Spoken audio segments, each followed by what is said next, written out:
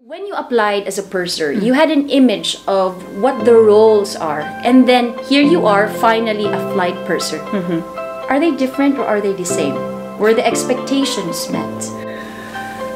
Apart from the salary, because I know you guys are paid well. You guys are paid well. My name is Mae Ville, and in our channel we talk about lessons about life and even in career as well. If you're interested in topics like this, please hit like, click subscribe, and also hit that notification bell.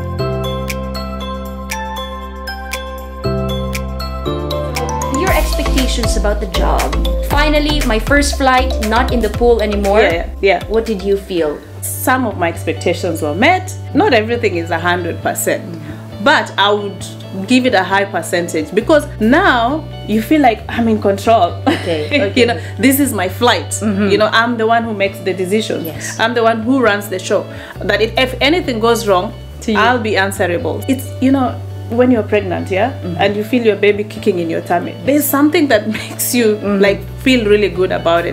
And that's how I felt as a flight purser. Now I'm not in the pool. Now everybody will trust me, including the captain. Now there's some expectations that were not met. Of course, you're thinking, now I'm going to relax. I'm in charge, I'm the boss. No, that's not the case.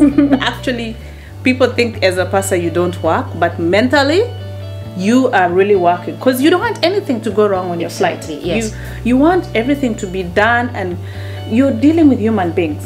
You need to give satisfaction, not only for our passengers, also for your colleagues. Right. All the stakeholders. We have engineers, we have the caterers. Yes. It's a wider big picture. Correct. Dispatchers, the ground staff. Yes. Yeah. A flight purser is the manager of the flight. So those cabin crew who are on the lower rank report immediately to her. And also she's the one who handles the overall customer experience, sometimes even issues of the crew, whatever happens. So she carries all those weight, and even handling, as she said, ground staff, engineers, all the stakeholders. How was it carrying that burden? Because it's a lot. It is a lot. You know, guys, what I'll tell you is mentally you have to be prepared, because like I said at the beginning, you'll be excited and think, oh, it's just being the boss. It's something big. Being in charge of all these things, reporting to the company, because if anything goes wrong, you're the first one they will contact. Tell us about it. What happened on this flight? It felt heavy, but how I handle this, you know, when you feel like, oh, I can't handle this, or I'm losing it, or it's like this, even before you take off, everybody is asking you this, everyone is asking you this. How I was able to manage is delegate.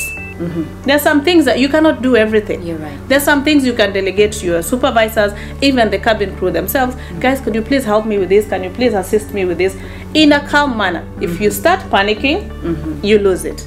If you start getting nervous, you lose it. So what I do when I'm at home, because the good thing with Emirates is we get our rosters in advance, right? Yes. So you know every flight, oh, on this flight we know usually it happens like this, on this flight we know it happens like this. So you mentally prepare.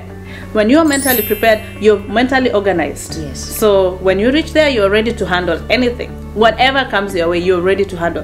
As a leader, never ever say, I cannot. You will lose everything, you lose your team, you will lose the trust of everyone. Everybody, yes. And actually it will hurt you yourself.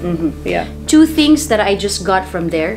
One is, it's okay to admit that you cannot do everything. Exactly. Because human as we are, we also have our own limitations. So being a leader does not mean you have to do everything right there. Or micromanaging, something like that. Yes. That's the word I should have used. So, you know, it's okay to ask for help. And that's where delegation comes. Because sharing the workload to others means that you also trust your crew, that they can also perform. And they're so happy by the way when you delegate, when you say, guys, please help me with this, the crew are more than happy to assist you. Even the dispatcher, even the ground staff, you know, everybody, they are so happy. Sense of responsibility. But when you decide, let me take everything by myself, and then you mess up, people will be like, see? And the second thing I got from you as well is mentally prepare.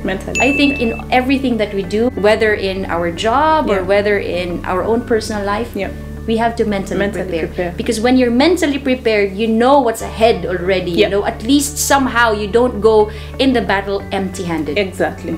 It's like going to the battlefield with no weapons. So we'll dig deeper, Janet, if you don't mind. Since you are a leader and you've been a leader for so long, Can you tell me, what is leadership for you? What is leadership? Let's think. Oh, that's a tough one. Tough and good as well. Leadership, I will repeat again. Most people mistake it. I'm a leader, so I'm a boss. For me, being a leader is a team player. Right. The moment you start having this power trip and saying, when I walk there, if I meet somebody in the corridor, they should walk like this, then you're not a good leader. Okay. When you walk there and you meet somebody on the corridor, they're smiling at you. Smile. Hey, Janet. Or they even go after their way, you know? Hey, Janet, how are you? Are you okay? Have you eaten? Do you want some water? Yes. Then you will know you're a good leader. Being a good leader is being accommodative. Accommodate everybody's weakness, the level of their career. Because not everyone is the same. I can have first class crew. Okay. One has experience for 5 years, one has experience for 1 year. But I cannot treat the one for 1 year like treating the one for 5 years. Because they all have different levels. Same thing as in different grades, you know. So being a leader is understanding your team. What are your responsibilities? The moment you get this into grip, everything runs so smoothly, you know. I like that. As a leader, as Janet said, being a leader is not easy. Right? It's not easy, but being a leader means, first and foremost, be a team player. Team player. You have to be part of the team. You're not ahead of the team. You're not behind the team or on the side. You are part of the team. Yeah. And then secondly, you have to empathize. Empathize. Because not everyone has the same experience. As you said earlier, one has more experience, one has less experience. You have to put yourself in their shoes. And then you must be approachable. Approachable, yeah. That's what I said. If they see you on the corridor and they run, then you know there is something that you're not doing right. If we can give them a perspective as to what happens before the flight. Because it's not that we just meet in the aircraft. We do a pre-flight briefing. So couple of hours before the flight, we go in the briefing room, the purser is already there and the 2 supervisors are already there, and we do a pre-flight brief. Oh yes. So how do you set the mood as a leader? So let me start. I start myself from home. Like I said, we get our rosters in advance, you know, which aircraft. Sometimes it changes, of course, but in rare cases, you know, which aircraft you're going to operate in. So as a purser, we have to send a pre-flight email. So pre-flight emails basically means you're introducing yourself to your team. We have this portal in Emirates where you have the names of your team, introduce yourself, send an email, and give them the positions. That's for flights that we sleep over, layover flights, yeah? For quick turnarounds, you don't have to do that. So that's how you set the mood. How do you write your email? I remember before I became a purser, I could read an email and I'm like, oh, Jehovah, God help me. I'm telling you guys, this is what happens, you know. You can already sense. And it happens not only in flying, even in the offices, people working in the offices. You just read an email, I'm like, oh my God. So anyway, that's how I set the mood. You know, greet people, introduce yourself. Where are you from? These are your positions, and I'm looking forward to flying with you. If you need to pass anything that is operational, you know, we have other things that maybe the company tells you to share. Just put small lines. You don't have to bring the whole manual in the email, you know what I mean? Like they have to read a book. Now it's time to go to work.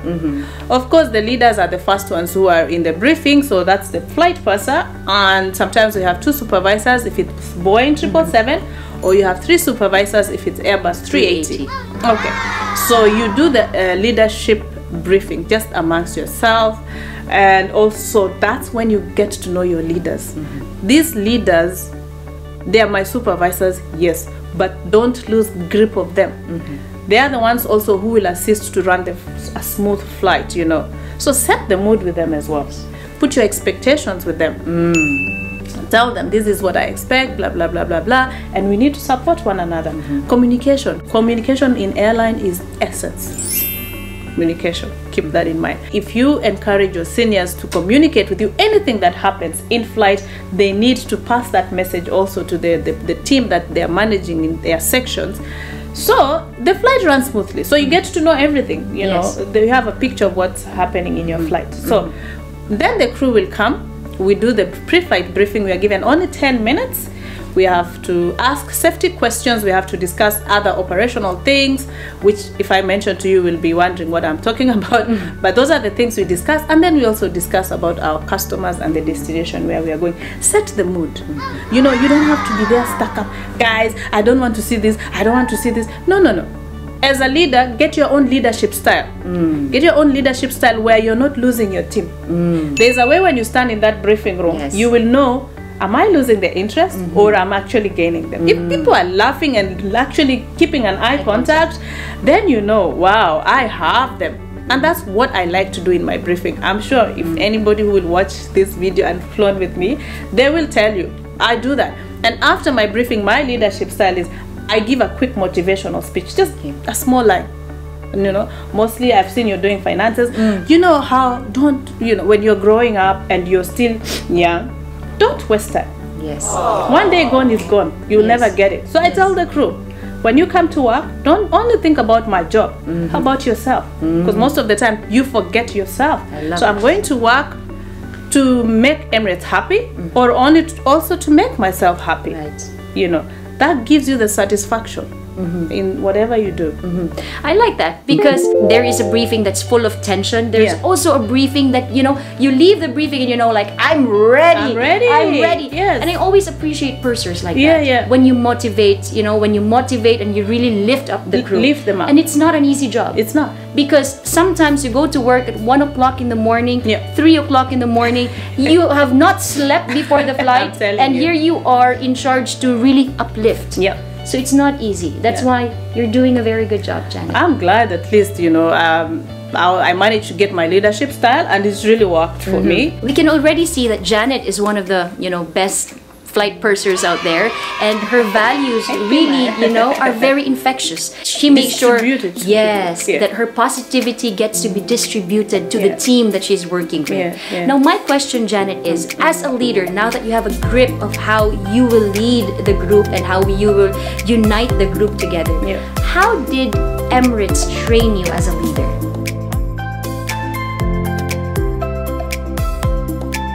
How did we train as a leader? Because it's not easy. As you said, it's not an easy. What you undergo to become a leader for Emirates, it's not easy. For me, sometimes I feel like actually being a leader is not trainable. No, it's either within you or not. It's inside you or it's not inside you.